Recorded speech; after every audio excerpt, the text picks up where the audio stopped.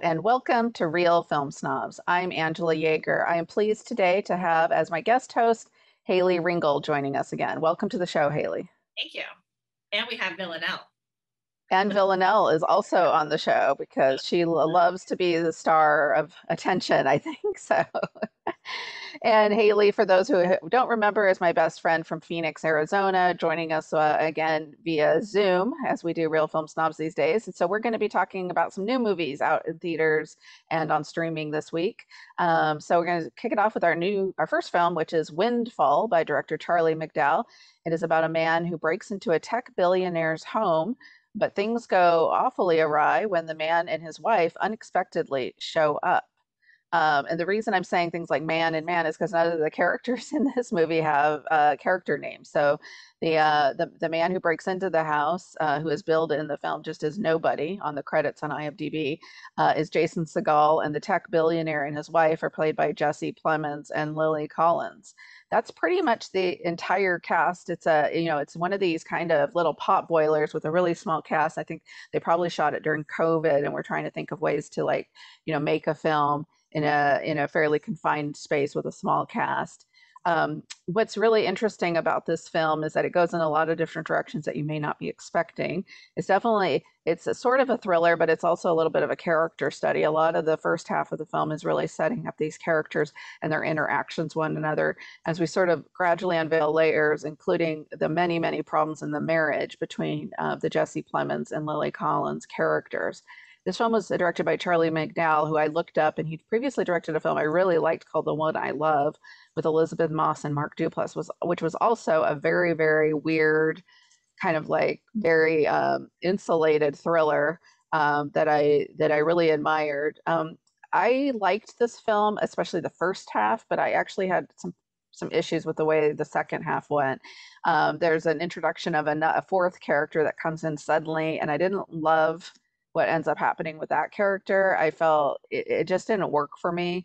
And I thought Jason Segel and Jesse Plemons were really good, really well cast. I'm not a huge Lily Collins fan, and I couldn't help but think, especially when I saw that he previously worked with Elizabeth Moss, how much better this movie would have been with a little bit of a stronger actress in the lead, especially since as the second half starts to unveil that her character is actually the most important one. I'm curious to hear what you thought, Hayley. I thought it was good. I thought it was a good character study. I did watch it with my husband, and he did not like it. He thought it was very boring. Oh, really? Yeah. Yeah, it is on Netflix. So, and I definitely thought that too with the COVID. I'm like, oh, this must be another film filmed during COVID because there's like no characters and it's all set in the house. They don't leave anywhere. So it seemed like a safe, kind of COVID film. So I think either you see with another film we're talking about where everyone's wearing masks, where it's obvious it's filmed during COVID, or we're like, oh, with limited characters and limited settings, we're like, oh, this must be filmed, during COVID. So, but I liked it. I kind of saw it as more with the second half that something needed to happen in order for things to escalate because Hmm. things were kind of going on, and so I feel like that's why they added the fourth character because something needed to happen, Right. It just was sort of unfortunate that it had to be that character. It made me a little uncomfortable, which maybe was also pointed because there is obviously some class issues going on here. There's a billionaire and then a guy that we never quite find out exactly what his issue is, but we think he's probably got a beef with this tech billionaire in some way. Maybe we never find out for sure, but maybe he was laid off. He No, lost his I thought job. when they sat down, he kind of said, that yeah, I thought that was Yeah, that he had a history with that. Yeah. So and then she's got her own kind of, story going on as well. And again, maybe it's just my bias, but I just couldn't. The director's married to Lily Collins in real life, and I don't know if that, weighed into his decision to cast her, but I just would have liked to seen a little bit of a more interesting actress in the lead. She's just never been one that really grabs my attention, especially when you have, I thought, pretty powerful performances by Jason Segel and Jesse Plemons at the center. Jesse Plemons' character, I mean, you can tell he really digs in. His character is just a total jerk. I mean, there is nothing likable about his character at all. Um, and the house is gorgeous. I mean, it's a billionaire's vacation home out in kind of I'm assuming, I'm not exactly sure where they're supposed to be. I was not sure if it was the Southwest or like, California, but yeah, maybe like I don't know, Utah or palm. I don't know. It wasn't, yeah, it wasn't clear. They did that on purpose again because they had the big sprawling property with no one around because he's again this big gated kind of house. They had the whole exterior to kind of explore while the characters are walking and talking. But yeah, I can give it 3 stars. I just was a little disappointed. I thought the second half could have been a lot stronger. And I definitely feel like this director, he's definitely got a thing. Like I really encourage people to check out the one I love with Elizabeth Moss and Mark Duplass, which is actually an interesting, also a film about a couple that they kind of go on a vacation and things start to go awry, but it's also with a very small cast as well. So not filmed Thought during COVID, before COVID. I thought Jesse Plemons was really funny because I like that sarcastic, like kind of putting people down humor. Like my husband always makes fun of me. He's like, well, you like that when people make fun of other people in front of them, you know? I'm like, I thought that was funny. But I kind of saw the movie as, you know, kind of about women who are stuck in a situation that they got into, and then they realize this isn't what I want. And so they Right. need something like in the movie to happen in order for them to make a change in their life. So that's kind of what I saw it as, you know, there are a lot of women in situations where they married someone or, you know, and they're just like, they're stuck and they need Right. something to happen in order for them to move on. And so that's how I saw it. Yeah, although she, you know, someone might say she took some extreme measures Well, to move on. You know, she could I have just done the old standard divorce, you know. wouldn't suggest doing that, yeah, to get out of. But it is a movie, so they needed to make it thrilling. So yeah, but definitely for people looking for a good little potboiler film. I mean, potboiler might be, you know, it is like you know, like your husband didn't love it because of the probably slowness. I would say it's a slow, steady build, more rather than a action type of potboiler. So, But it's a uh, shorter movie, so if you're just looking for, you know, kind of a yeah, and it dialogue. was the right length. I don't think we wanted to sit in that house with those characters for 2.5 hours, you know. So it was nice that it was a shorter film, I think. So yeah. Yeah, definitely. Okay, ready to move Okay. on?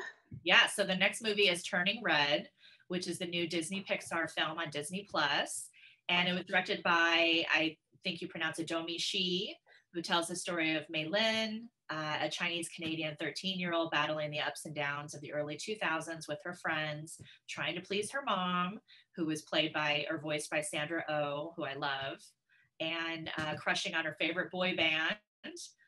Oh, and she turns into a red panda bear when she's upset. So this is obviously a coming of age story that breaks some barriers in the industry. The director is Pixar's first solo female director, and it's the first Asian-led film by the studio. And so that was really cool.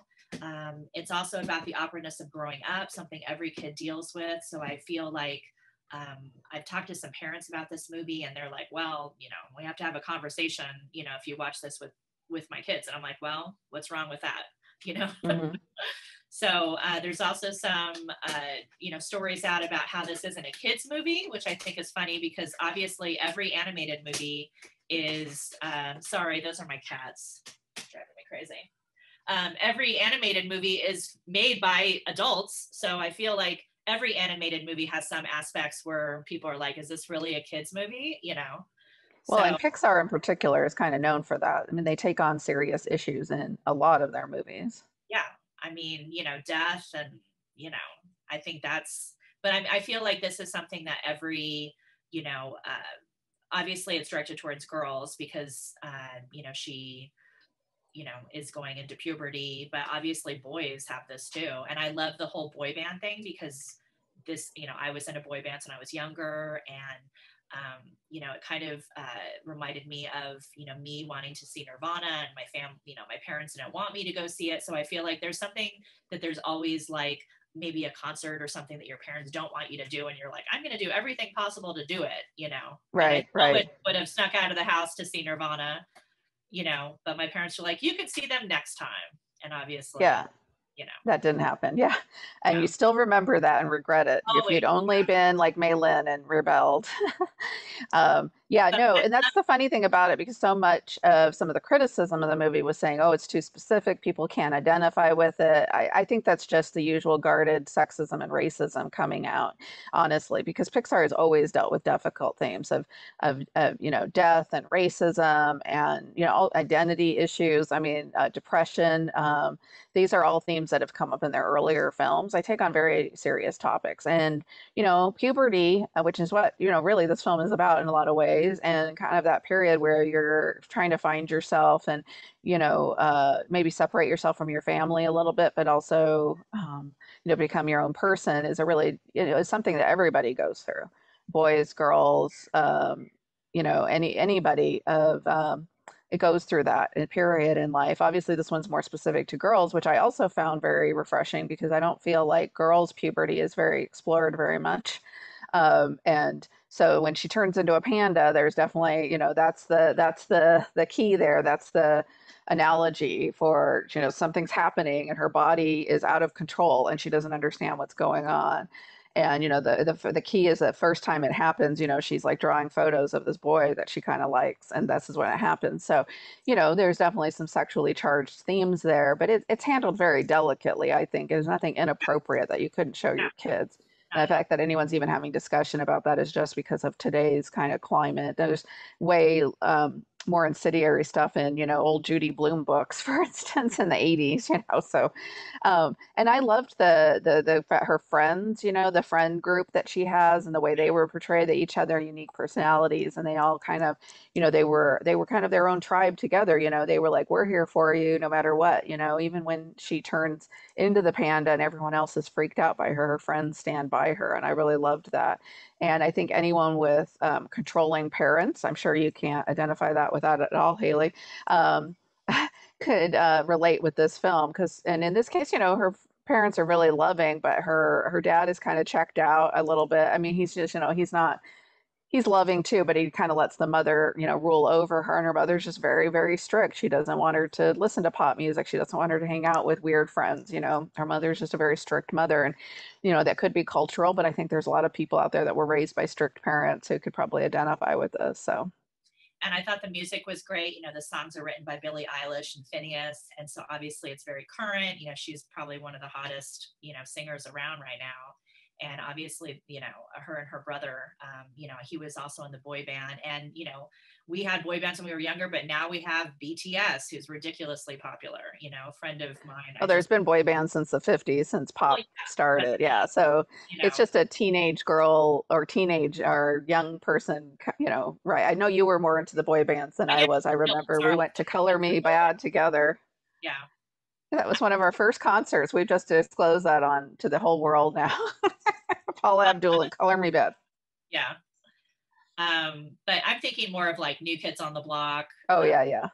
That was probably my first boy band. But there was Backstreet even, Boys. Menudo, that was a really popular boy band when we were younger, for the Hispanic crowd. So, but Yeah. yeah, I really liked this film. I thought, the one thing I didn't like, I did like the animation, but I thought the mouths were kind of weird. They had really big mouths with Hmm. teeth, so that was a little, it was a little weird. But other than that, I really liked the film. The director also directed Bow, which is the first short film at Pixar to be directed by a woman. And Yeah, which is also really good. I like Bao.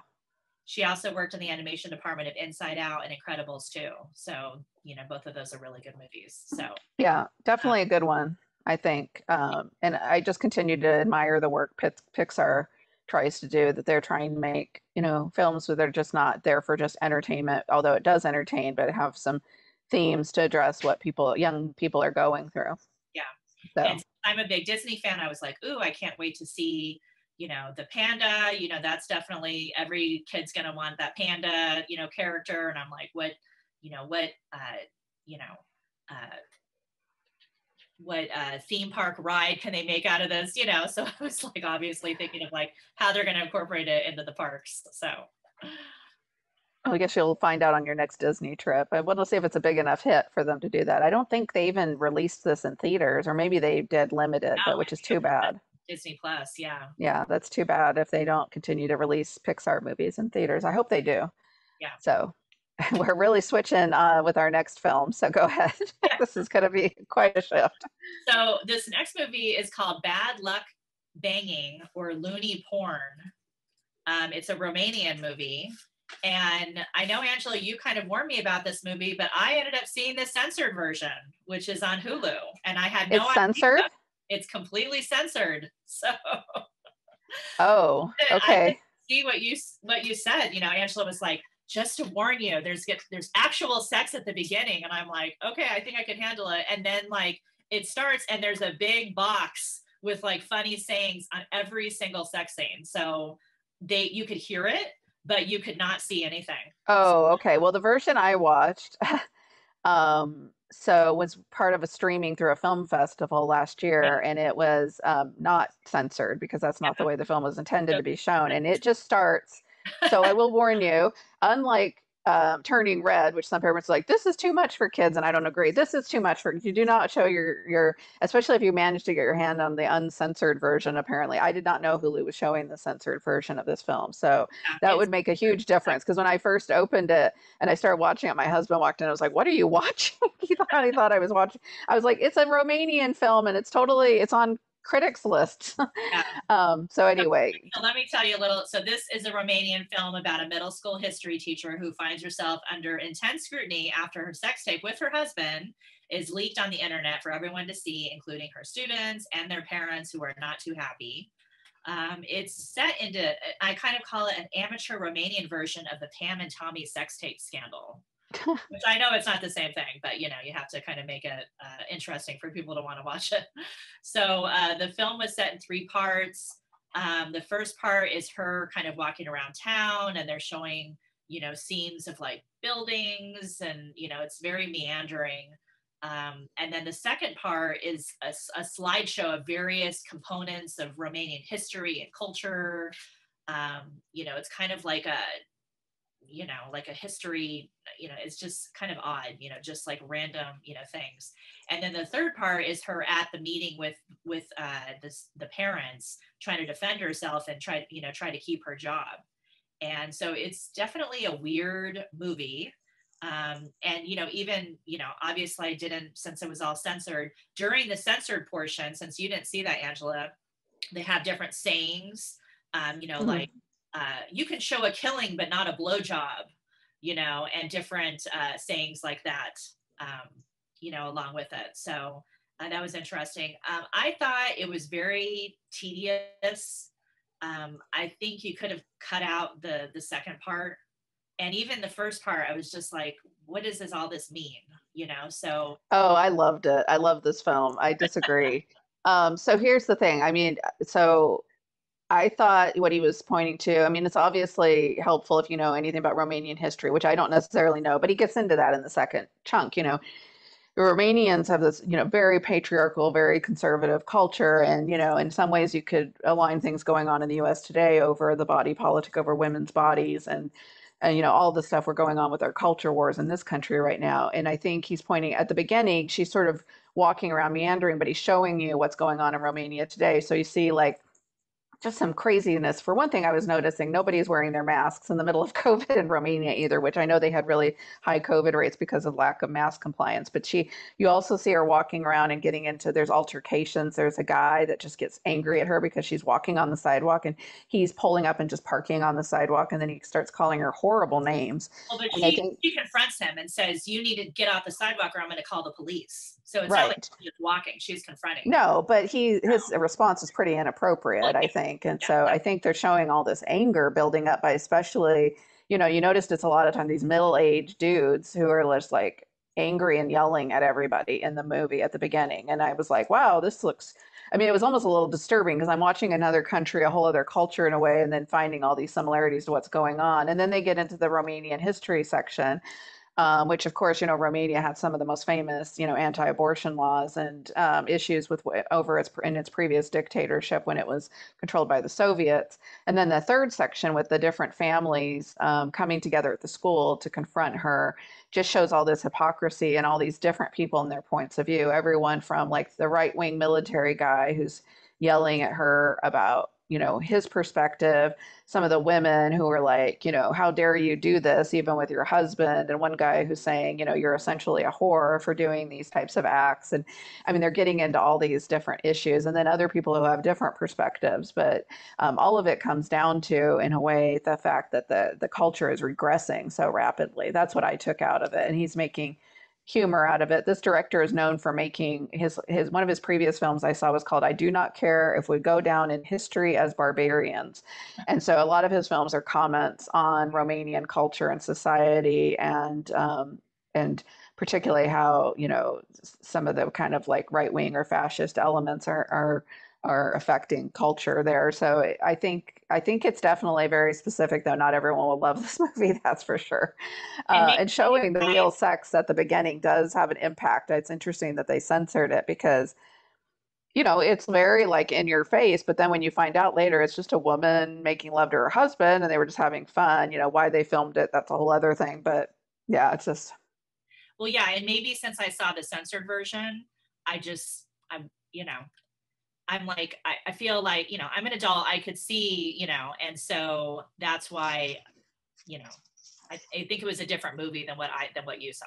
So right. I'm really surprised that, I guess I shouldn't be surprised that they censored it because it is really explicit, but it isn't the first film, like feature film, to use real sex. I mean, the French have done it in some of their feature films as well, and it's pointed for a reason at the beginning, and it's only the very beginning. There's no real sex throughout the film. It's just the beginning. It's just right there. But yeah, this was one that, you know, I only knew about because it made quite a few critics lists, and I was curious about it, and I'd seen some of this director's other films, and I found his stuff to be very interesting. And some of it is humorous. I mean, it's over the top, like the characters at the end with the parents. They're not supposed to be realistic. It's each one is sort of like an archetype of a type of person in Romania, because you have like the military guy, the uptight woman. You had, I think there's a clergy member even in there. I mean, it's just sort of like random, the people that they have, but it seems like it's specific. It's not supposed to be a realistic film, I think. So, yeah. So I think obviously I liked it more than you did. yeah.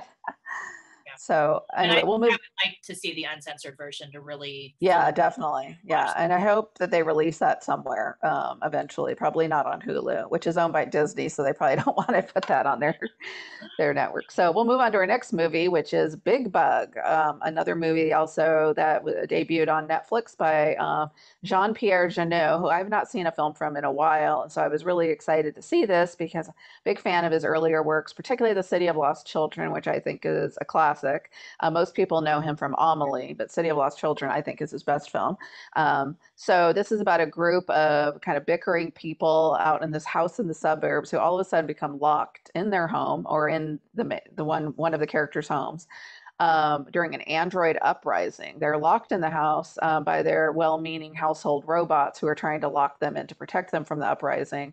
And while they're all locked in this tightly confined space, again, back to the tightly confined space issue, everything you can imagine starts to go awry. The main characters, it's the woman who owns the house who's considered, it's funny, she's kind of called a Luddite because she's still into books and physical things, but of course she still has robots in her house, and her house seems very high tech to us. You know, it's a futuristic movie. So her ex-husband and his kind of trophy girlfriend slash wife, her child, and then this guy who was visiting with her, who's her potential love interest, and his teenager. So did I get all the main characters? I think so. And you have, Anyway, oh, and the neighbor, and then there's the nosy neighbor who came by just to see what was going on, and then gets locked in the house with them. So it's this kind of like eclectic. It's very Jean-Pierre Jeunet in that it's art directed fantastically.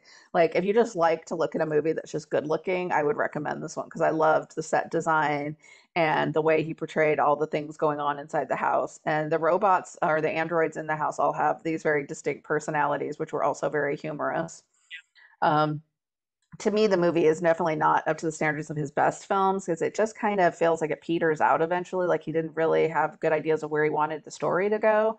And so it felt a little disappointing from the setup. It's very much on the, and I would say it's quite a bit lighter than something like City of Lost Children for sure. Doesn't have that kind of weight to it that his previous films did. So, what did you think, Hayley? yeah, I thought it was great. I thought it had great characters. I love sci-fi, and it was interesting. You know, they were living in this very high-tech house, but they loved all things old school, like books and cameras and, just things that we have now that, they just had filled the house with all this cool stuff. And it was also interesting that they weren't allowed to have some of these things, Yeah. So I thought it was really inventive. I thought one of the weird things about it was, this is a French director. The movie was in English, but it seemed like, their mouths didn't match up to a lot of the words. So I didn't know if I was like watching a dubbed version or. My version was French. Oh, so I was watching a dubbed version. Did you just watch it on Netflix? Yeah, I watched it on Netflix. So did I. Yeah, weird. You're having a technology fail yourself. It didn't even I wonder if you could select it. Yeah, I wonder if there was an option to select dubbed versus French. Yeah, and maybe it just. I'm like, this is a French director, and I'm like, and it didn't seem like any of. So that obviously makes sense. So yeah, I watched a dubbed version. So for people who don't like subtitles, there is a dubbed version on Netflix. So, but here on Real Film Snobs, we endorse the real version, the original version. I would have watched it, but it didn't give me the option. So yeah. This is another movie I was like, oh, is this filmed during COVID? Because there's basically one scene. They're all in the house. They're all in the house. And I think it was people, so I thought it was fun. It definitely wasn't the best film, but it was definitely odd. I love all the robots and kind of all these little side stories. It was very like sexual. Everyone was trying to go off and like have fun, and then they couldn't. Because there were people in the house. Right. So. It fits with his style. I just was disappointed that it didn't. It felt a little light to me, and not in a good way. Not like, oh, I'm just making a cheeky comedy. It just felt like it should have gone somewhere. It didn't. And the second, again, another movie where the second half to me felt like the first half. There's a lot of promise, I think, with the Android, and also the COVID aspect is fun. I mean, it's not fun, but it's this idea of sticking all these people together, but. Because so many of the characters in this are fairly annoying or strong personalities, after a while I was like, I hope they get out of this house soon, because they're starting to drive me crazy. So, and even though it was filmed in the future, they did have a pandemic, so it was like in real time. Right. It was set in 2022. Yeah, it's true. And I think, of course, there's a message there of not becoming too reliant on your technology. But then he kind of undercuts his own message by making like the household robots kind of the heroes in some way at some point. So I was like a little bit like, well, what's going on here? So I don't know. It felt like it could have been better, but I was excited that he's making movies again, because I know he made one movie, I think, since Amelie, but not much. So anyway, I was excited. So I know we need to wrap it up, but I think, let's see, what can we recommend? I think we can both recommend Windfall. We both highly recommend Turning Red. I think that's probably our highest recommendation. We split on Bad Luck Banging. I would say I recommended it and you're not so much, maybe. It was odd. You have to really. Yeah. And BigBug we can mildly recommend. So thank you again, Hayley, for being on the show. As always, you can go to our website, Twitter, Facebook, hit that subscribe bell on YouTube. I'd like to thank our crew in absentia, but especially Brad Wortman for always taping us, our wonderful sponsors. Hey, we have a podcast now, so you can just listen to us on our podcast. We're on CC Media Salem, Scan TV in Silverton, Corvallis Access Media, KMUZ Radio, and KMWV Radio. Thank you for watching. Have a great day and great movies. Bye.